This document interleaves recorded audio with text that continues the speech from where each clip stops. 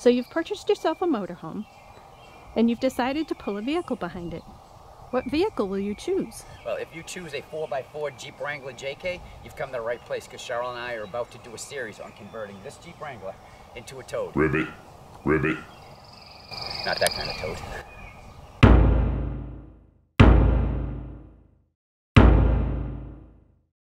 This is not meant to be an instructional video.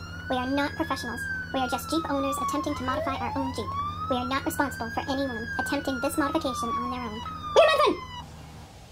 Hey, welcome back to part 3 in our series of converting this Jeep Wrangler into a toad. It's a nice, hot, humid day to be doing it too. Typical New England weather. And anyway, what we're going to be doing is we're going to be installing the Hopkins kit. It's the 56200.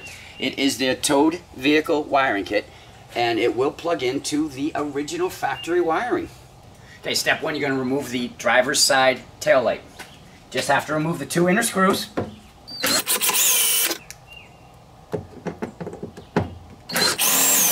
Alright, once the 2 screws are removed, just slide it easily to the right.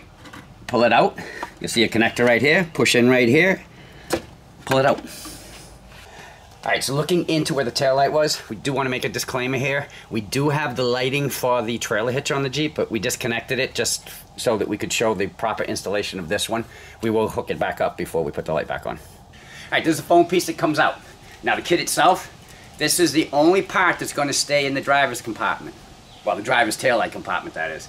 This is the passenger side, and this is what's going to run up front. So everything except this has to go through this little hole. You did it! Yeah, it's really tough. It's foam rubber. It goes right through. So I'm going to fish this through, get it down into the hole.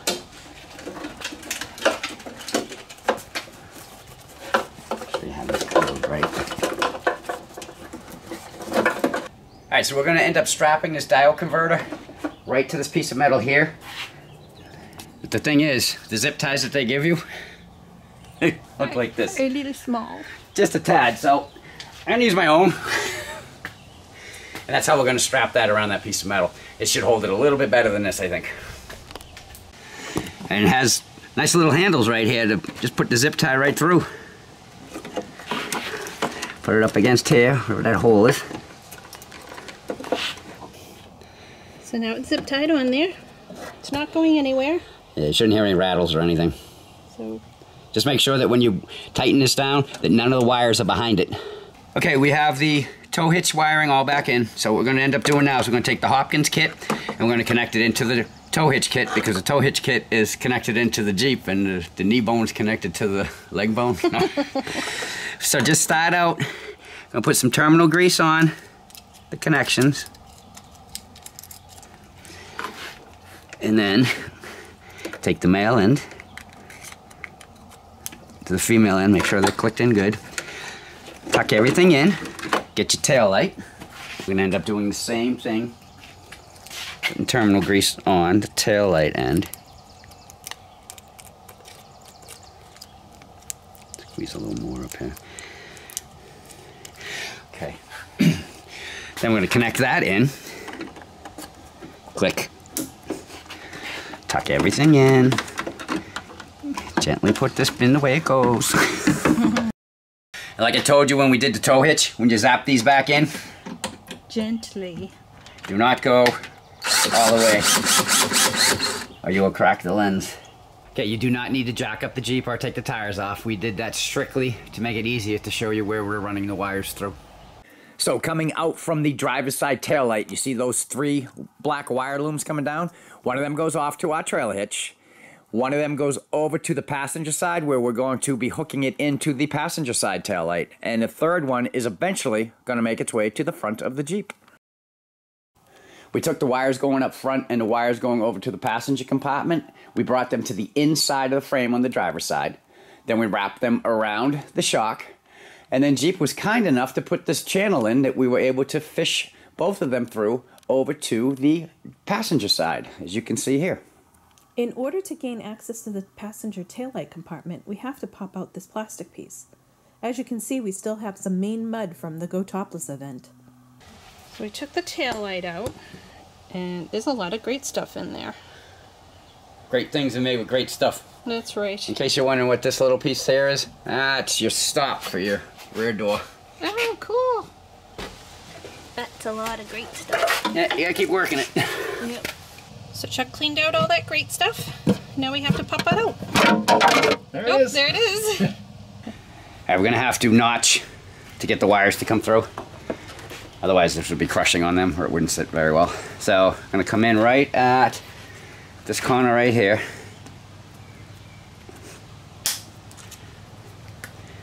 Making a V. Enough to get the wire through. And I'm gonna have to come up on the top of it too. So we got the wires coming up through the plastic. Now we just gotta button things up. So we reapplied some great stuff to fill the area to make sure there isn't any leaks. Throw some terminal grease on here. Just like that. Click it in. And we're gonna wait for the great stuff to dry and then we'll put the light on.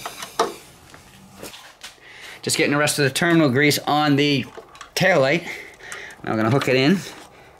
Seeing how all the great stuff has dried. Tuck the wires in. Line it up. And I'm gonna put the screws in. Now the other wire is going to go through that hole all the way to the front through the frame. Now what I did is I had some electrical wire laying around the house, so I fished it through the frame, and that's where it is taped to the wire I'm gonna pull through. This is where the wires will be exiting the frame up front. Just to give you a reference. There's the front tire. That's where it's coming out. All right, so I'm gonna start pulling the wire through. And there it is.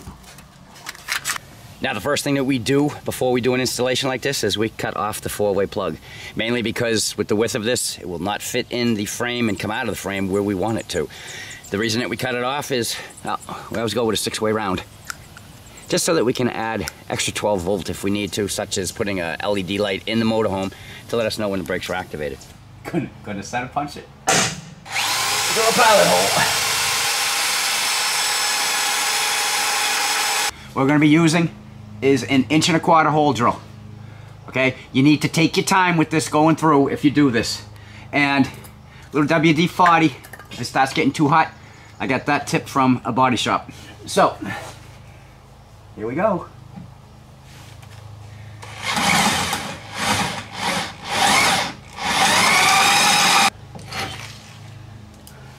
Starting to cut through here. I mean, I'm basically through.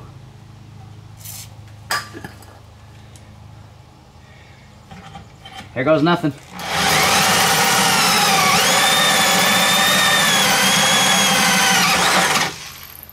We have a hole. Smoking. Alright, so we have the wire run all the way from the rear up to the front now. And we have our holes drilled, and we did paint to prevent rust. Now, in case you're wondering why I didn't cut the white wire off, because I was afraid I'd forget where I put it. So we're going to mount that first. So we're attaching the ground wire to underneath of the Jeep. There we go. That one's good. There we go. What we did is we're going to be hooking up the tail lights, hooking up the ground, and the right and the left turn and stop signals, okay? So what I did on the 6-way itself is those are the ones that have already unscrewed. Yep. Now to make sure that we have enough slack to get it in and out, I'm going to cut it to the length of what the ground wire came out to. Thereabouts. And then hook it up. And very important, this boot that goes on the back of it to protect the connections, make sure that it goes, the wires go through it before you hook it up, or you'll be disconnecting it. And squeeze that on through. All right, we'll be hooking that in later. So that's our little cheat sheet. That's our little done product. All right, so it's all installed. The wire boot's on. It's all been taped off, so we won't get any moisture or mud or anything else down there. Everything's been painted, everything's mounted. Now it just needs to be tested. Tail lights, brake lights, right blinker, left blinker, brake lights with the right blinker. It worked well. Of course it did. Alright, so there you go. All the lights work the way they should. Step 3 is now complete. Unless you have a vehicle that when you step on the brake pedal, your brake lights go on without a key in the ignition. What happens? I'll show you. Because the Wrangler happens to be one of those. Mm-hmm. When I step on the brake, see the turn signal? When I step on the brake, there's Goes no turn away. signal. So what happens is the brake system in the Jeep overrides anything coming from the RV. That could cause confusion for people behind you if you're trying to change lanes and you're slowing down or whatever. So we will be taking care of that in step 4. But this step 3 is complete. If you like what you saw, you learned something, give us a thumbs up. If you have any comments or questions, feel free to post them below. We'll do our best to answer them for you. And if you haven't subscribed yet, come on. There's only 2 videos left. What are you waiting for? At least in the conversion anyway. But as far as this video goes, the end.